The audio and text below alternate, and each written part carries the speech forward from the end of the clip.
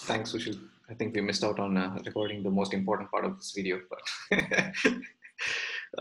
yeah, I think that's what this year has made a lot of people feel, isn't it?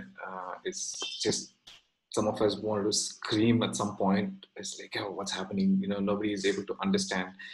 Uh, but that's the thing. So let me go ahead and share my screen once again. Um, so I wanted to very briefly talk on the subject of interruption. You know, we are not new to being interrupted. We deal with interruption every single day, right? We like to get things done, work done without being interrupted, isn't it? Yes, no, maybe in the chat. Yeah. It's just been 3 weeks and it feels like I haven't done this in a long time. So, well, okay, yeah. So yeah, I mean, interruptions make our day, every single day, isn't it? No matter what we do, we are in the middle of something, we're getting work done. If you're a student, whatever it is, right? That's when you will get this call, an important call. Respond to this email. I want you to respond to this email right now. Where is the design I asked for, Melky? Amen to that. Where is that video? It's like, hey, you're getting this call. Yeah, answer. You have to speak now. I'm in the middle of a meeting. The interruptions make our day, our lives every single day, like it or not, right? But somehow, and it's something about it, even with the human civilization, where interruptions sometimes go ahead, they become very disruptive. I think earlier this year, Ravali had done a session on disruptive Jesus. Very. Uh, uh, it was a different perspective back then. So, I mean, you look back at the history of human civilization, we see that how many times interruptions have become very disruptive in nature. You can talk about world wars, even, all the invasions that's happened, where civilizations think, okay, everything is going well, and one day or the next day, another nation is invaded, and everything is not just interrupted, but disrupted, right? But and I want to just touch on the same lines for most of us, or if not all of us, most of us this year. If there's anything that COVID-19 has done, is it's definitely has interrupted uh, in the way things that we do life, isn't it? Yeah. Yes. No. A little bit. Yeah. It's interrupted in the way we do church. It's interrupted in the way we meet people. It's interrupted. It's changed the way we go out. Actually, a lot of them say that the impact of it is almost equivalent to the impact that world wars had on people who lived back then. People who lived back then, who survived the world wars 1 and 2, usually say, I mean, they said life is never going to be the same again, ever, because their lives were not the same after the world wars 1 and 2, right? And they were actually comparing this pandemic to the world wars. It's like, and this is quite a significant interruption in. It's quite a historical time in a sense that talking about history is fine, but going through history is not fine at all.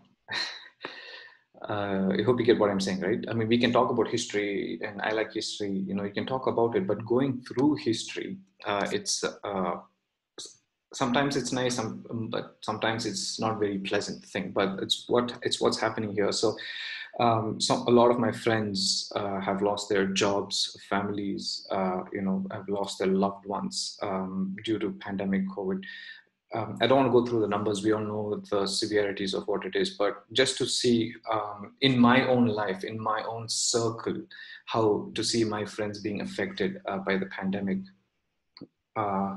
It was just hard, and it is still hard because most of them, even now, they either have their salaries cut off or they do not have a job, the way the salaries are not coming in. It is still a very dire situation. It's not very pleasant at all, right? But in all of this, and I am, there are about 30 people now, 31 people on this call right now.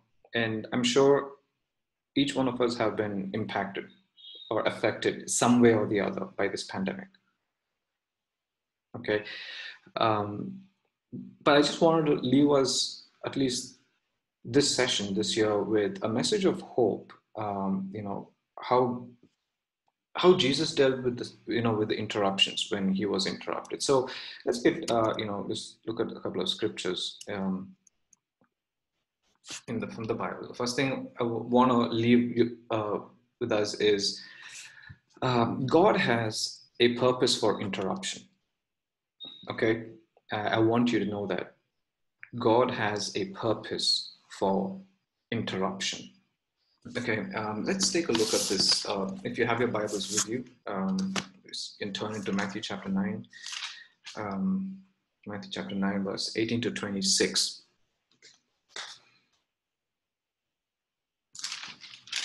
Okay, if you're there, I hope you're there. You can Google it. Turn your iPhones, Android phones to Matthew 9, 18 to 26.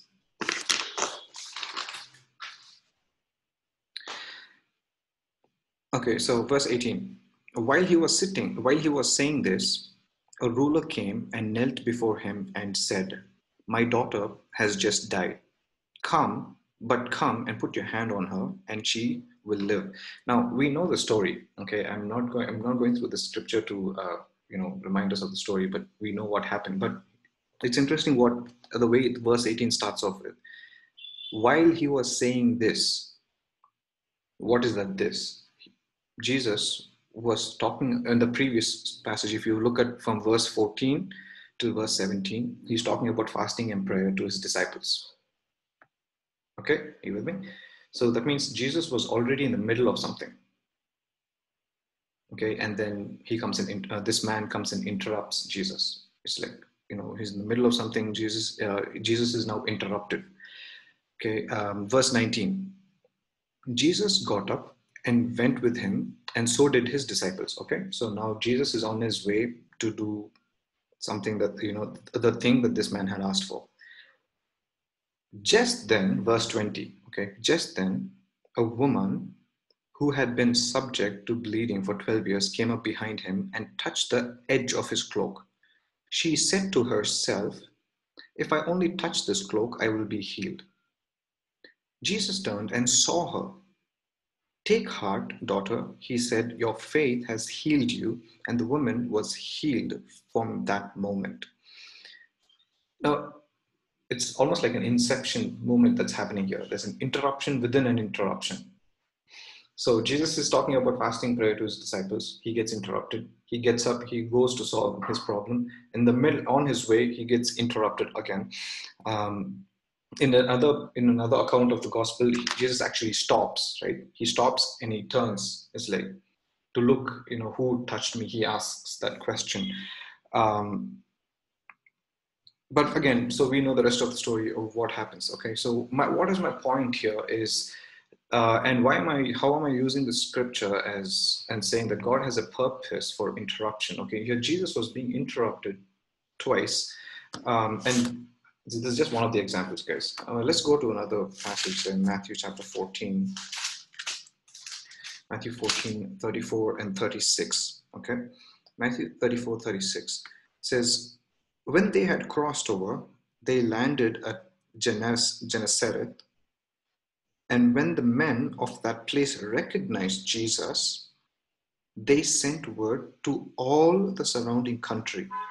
People brought all their sick to him and begged him to let the sick just touch the edge of his cloak, and all who touched him were healed." It's very interesting, isn't it? These people wanted to do that because they had heard of this woman who was healed by just touching the hem of his garment. The word had spread. Okay, so it's like, see, God in his own divine will just uses anything to work his way for his glory. Yes, he was interrupted, but then, it's like, hey, he used that interruption for something for his kingdom, isn't it?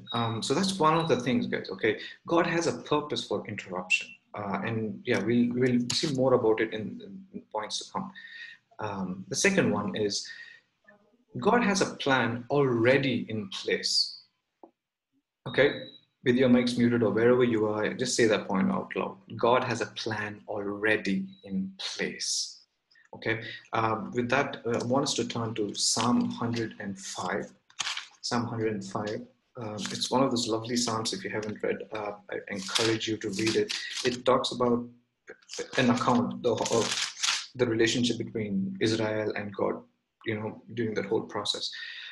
So Psalm 105, verse 16 and 17. It says, he called down famine on the land and destroyed all their supplies of food. And he sent a man before them, Joseph, sold as a slave. Again, it's just very briefly putting across the story that we already know. Yeah? It is talking about Jacob and his family and how Joseph was sold into slavery by his brothers. But here's the thing. A famine had come to that land. They were living life as usual, and famine had interrupted their livelihood. There's no food, for them. So, but I'm saying this, that God already has a plan in place, is that God, because him being God, he knew that this was going to come. And in his grace and his mercy, he had already placed Joseph ahead of them, so that these people, when this day came, when the famine came, they know where to go.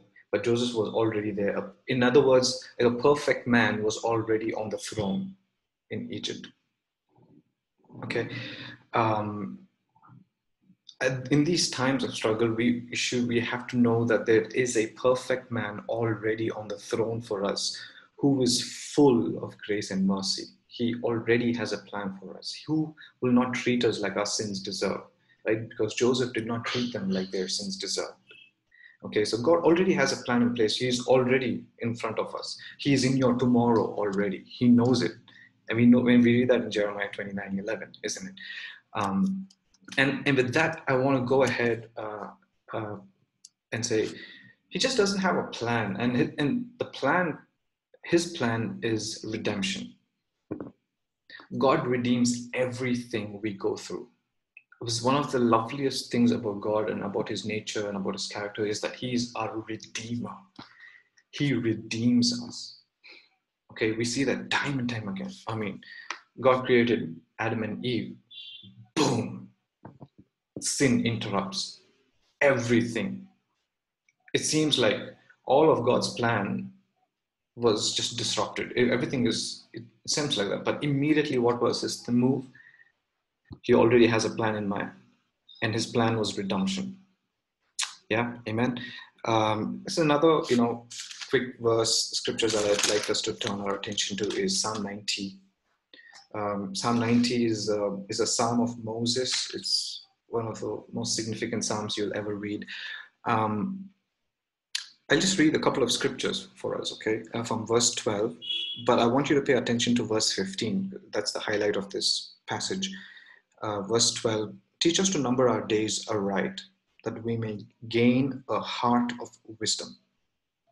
Relent, O Lord, how long will it be? Have compassion on your servants. Satisfy us in the morning with your unfailing love, that we may sing for joy and be glad all our days. Verse 15, okay. Make us glad for as many days as you have afflicted us, for as many years we have seen trouble. In other words, it says, this rejoice, in the translation says, be glad or rejoice, joy, okay? That is a sign, an expression of worship, is that there is a direct correlation to what we go through in adversity, okay? There is a direct correlation to what we go through in adversity and what we experience in worship. Okay, he's here, verse 15. I would encourage you to just, take time off and meditate on verse 15. I'm not going to dwell on this for time reason, because, you can actually spend hours on just meditating, studying the verse. of that is that he redeems everything. For as long as we were afflicted, for the time that we, we felt that we were afflicted because of whatever is happening right now in the world and whatever you're going through. He says, the days will come where you will be glad, you will rejoice, you will be joyful again, you will lift up a shout. Yeah, and so he redeems us, and God's redeeming plan was the cross. Sin can come and interrupt us, but then he already had a plan in place, and this plan was redemption. And the last point that I would like to leave us with is God will put on us more than we can bear. Okay, yeah, that is not a typo. Yeah, you've heard this saying, hey, God will not, put on you more than you can bear. And so, but I think that's a misinterpretation of this verse in 1 Corinthians chapter 10, verse 13, because that talks directly about temptation and sin. Okay, but we use that to say that he's not going to let us, put on us more than we can bear. But time and time again in the Bible, we see that he keeps, putting his people go through something more than they can bear, because only in those situations can he prove himself God. If everything was fine in our lives, we wouldn't need a God. If we are not pushed, if our backs are not pushed to the Red Sea, we will never know that he can part the Red Sea. Isn't it? Yeah. And we see that time and time again, guys. If the Israelites were not, if they did not go thirsty in the desert, they would have never known that this God can bring water out of a rock, or turn the bitter waters into sweet by just throwing a stem of a plant into the river, and etc like that. Yes, and I'm sure there are things in your own life that you can turn back and see that, hey, if this is not, if God had not come through, there's no way that this would have been possible in my life, right? In Matthew 14, 13 to 21, you don't have to turn in there, but that's the passage about, Jesus feeding the 5,000. That's just one of the examples that I put in there, is that, disciples thought, okay, towards the end of the session, Jesus said, what do we do? It's lunchtime now. We don't have any food. It's best, Jesus, to send these people away. And then Jesus is like, hey, you feed them. What is he doing? He's putting more than they can bear, isn't it? But what they do is that they go back to him with what they have. So, I mean, I'm come to the end of this point of my points here, is that first thing, yes, we are interrupted. Your lives have been interrupted by this, but God has a purpose. I want to encourage you with that. He has a purpose. He already has a plan in place. Okay, he's already there in your tomorrow. I love the song. It's a pretty classic. It's through it all, I've learned to trust in Jesus. I learned to trust in God. You know what I'm talking about? Andre Crouch. I've learned to depend upon his word. Amen. Yeah, so in this interruption, depend on his word. Know that he is there in your tomorrow. He already has a plan. His plan is redemption. Everything that you think you've lost this year, he's going to redeem it. Everything that the locust has stolen, he's going to redeem it in double portion, right? And it may seem that it's too much to bear. It may seem, it may not. I don't know. It depends on the individual. But I want you to know that the God of impossibilities is with you. That is it, and there's nothing more to add to it. Yeah. So at this moment, I just want us to pause and just spend some short time in worship. Jerry, if you're ready, whenever you're ready.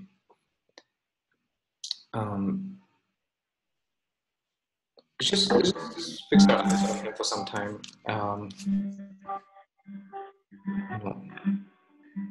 Yeah, Jerry, go ahead. So we're just gonna sing these words, and as we sing them, you can just meditate on it, and we're just gonna declare it over whatever's going through in our lives. So here we go. 'Cause even what the enemy meant for evil, you turn it for our good. You turn it for our good, for your glory. Even in the valley, you are faithful. You're working for our good. You're working for our good, for your glory. Even what the enemy meant for evil, turning for our good. Turning for our good, for your glory. Even what the enemy is faithful, you're working for our good. You're working for our good. Want to sing that again? Oh yeah. Even what the enemy meant for evil, turn it for our good. Turn it for our good, for your glory. In the valley, you are faithful. You're working for our good. You're working for our good. Your plan is to prosper. You have not forgotten us. You're with us in the fire and the blood. You're faithful forever. Perfect in love. You are sovereign over us. Your plans are still to prosper. You have not forgotten us. You're with us in the fire and the blood. Oh, you're faithful forever. Perfect in love. You are sovereign over us. You are sovereign over us. You are sovereign over us.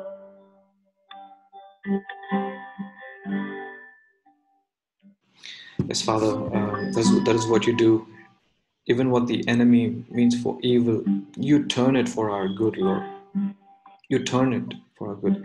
Everything that he interrupts our lives with, Jesus, with his plans, with his schemes, Jesus, with his weapons that is formed against us, Lord. You turn it for our good, Jesus. So I want to declare that over us right now. All you young people who are watching, even what the enemy means for evil, he's more than capable of turning it for your good. I declare that over you. Everything that you think, if you feel that this year seems wasted, you've lost a year or whatever it is, you've lost business, you've lost your clients, you've lost whatever it is, whatever the locust has stolen, God is more than capable enough to redeem them all, because he is a redeemer. He's also a restorer. Amen. Amen. Amen. Amen. So, Father, we thank you for sustaining us this year, Lord. We thank you, Jesus, for your faithfulness over our lives, Father. Thank you, Father. We just want to pause and say thank you.